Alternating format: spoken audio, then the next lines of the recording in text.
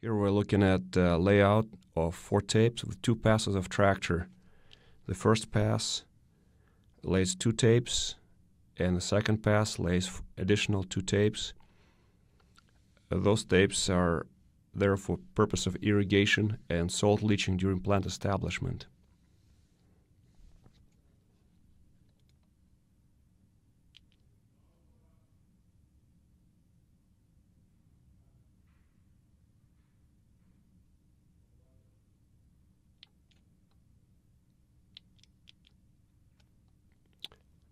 We're looking at location of 4 drip lines previously buried in a strawberry bed.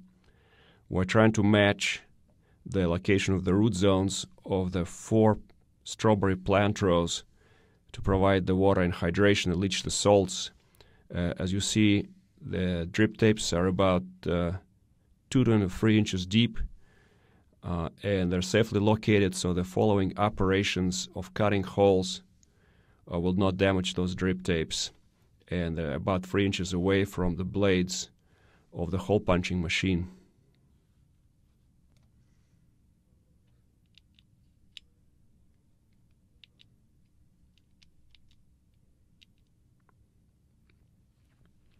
We're looking at an event of Santa Ana winds. Those are strong winds coming from the east.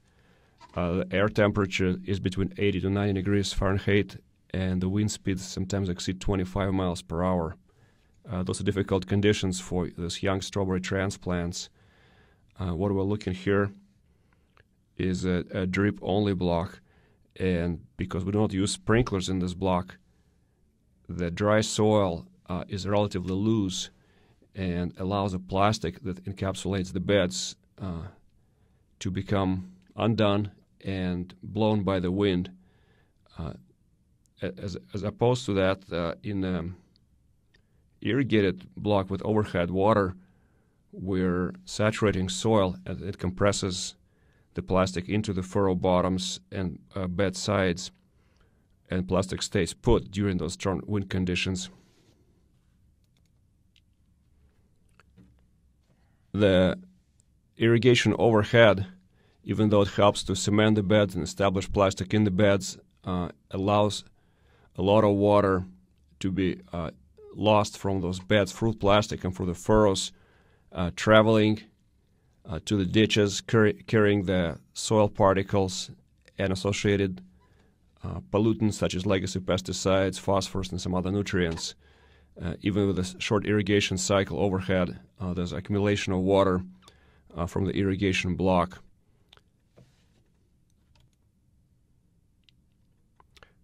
We're looking at plant performance at the end of the year, December 31st.